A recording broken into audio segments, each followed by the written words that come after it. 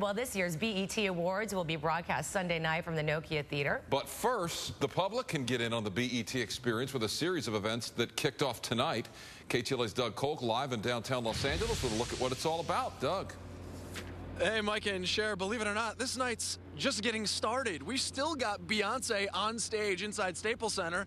Then if you follow me this way, as soon as that's done, we've got Erykah Badu taking stage at the Nokia Theater. It's all part of an action-packed weekend. You can tell when the show is going good when you can't get another ticket. Mr. Fox said it best. He knows the BET experience is just that. Been going on for years. It's still growing. It's just amazing. This Oscar winner has watched the BET Awards grow over the years to what it is today. You've seen this whole BET experience evolve, but this year it's like it's on steroids. Oh man, it's crazy. It's crazy, and the people that they get on the show now.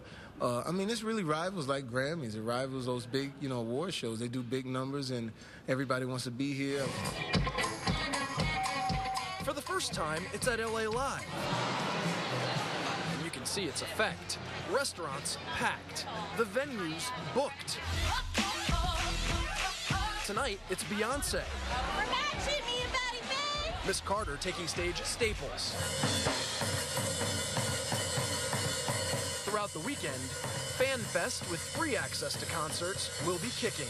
Those fans really get a chance to, see their favorite stars or their favorite hip-hop guys or whatever it is, and we give back that energy. It's just great. So we've got the same thing on tap for tomorrow, except the performers change. 10 o'clock, we've got Fan Fest starting. Then we've got Cedric the Entertainer at Nokia Theater. Kendrick Lamar and Snoop Dogg taking stage at Staples Center. And then The Roots over at Club Nokia. That's night two. We'll send it back to you guys. His head looks like it's about to spin off like a soldier. Oh, my gosh. So excited. I hope not. All right, have fun, Doug. And then you've got